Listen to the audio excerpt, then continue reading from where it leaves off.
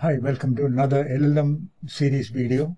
In this video, we are going to summarize what we have seen in video 1 and video 2. That is, video 1, we saw how we can fine-tune a model, and video 2, we saw how we can infer using the fine-tuned model. So in this video, we'll create a web interface where we will use the web interface to train and also test the model. Welcome to Techie Talks AI.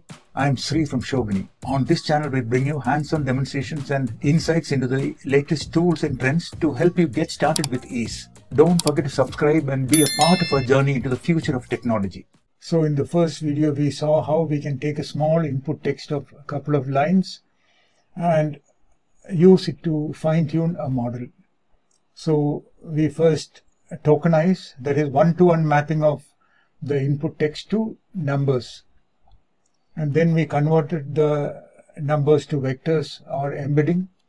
Then we used the GPT-2 model to use it to train, and we generated the weights. Okay, that was the output. Then we saved the weights, so that is the output. Okay.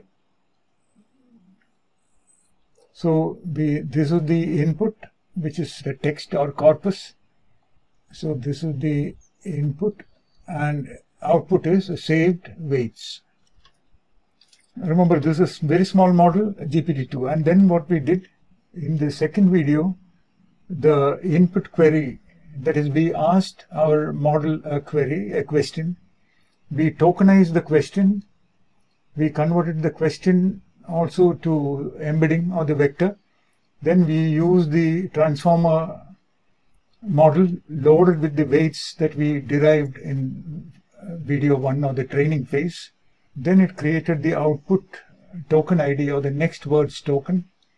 Then we decoded that token to a readable in English text. So that is what we saw. Now what we are going to do is we are going to see the Streamlit UI doing the same thing. So single UI can do the training as well as inference. Before we do that, let me show you the corpus text. Our text is, I love parrots. This was the text used to train the model. Just 3 words to keep it simple. So this is the UI. This portion is for training.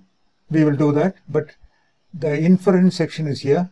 We have selected the fine-tuned model, that is the model that we fine-tuned, and we saw that the input text was I love parrots. So if you query this train model with 2 words I love and click generate, you will notice that I has become this 40 token, love has become 1842, and then it generated these tokens, I love, and then this is parrot and some other word. Let's see what it has created.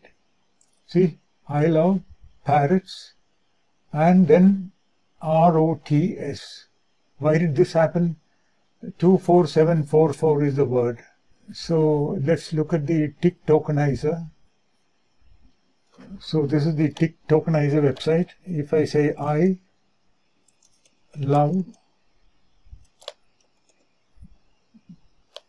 parrots, you will notice that PAR is 1 token.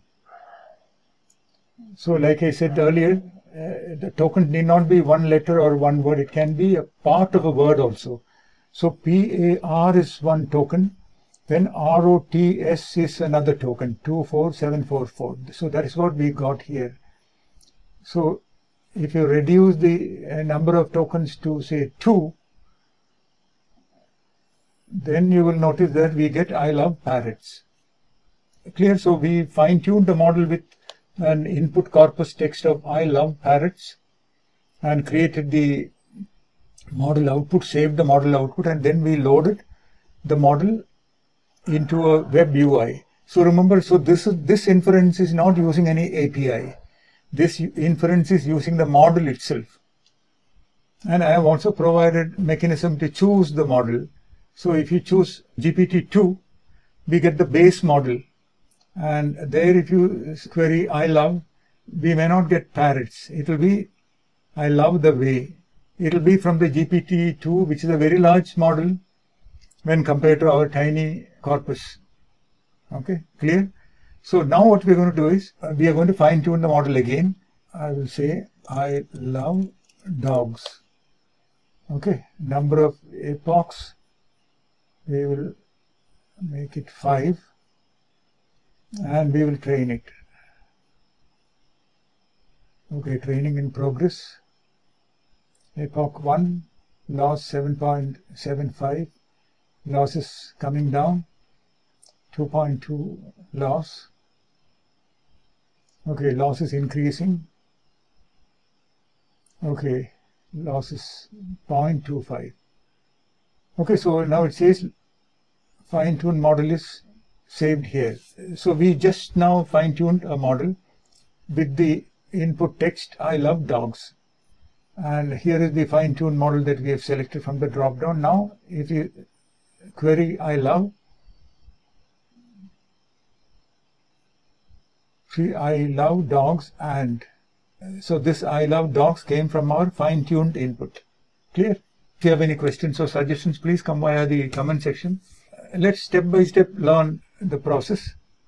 And now, if you look at the code, Streamlit app is the web interface that uses Streamlit. So in the inference section, we are loading the fine-tuned model. This is the model path. So this is where we are generating. This code is identical to the generate.py code that we saw in the video 2.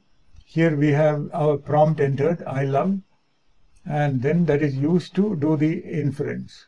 Okay, so this is a very small code. My debug lines 2 are there, which you can ignore. And the code is there in the description. If you want to run it yourself, please feel free. You can just clone and use Docker to run it. So that is it for this tiny video. Please remember to like, share and subscribe. See you in the next video. Bye-bye.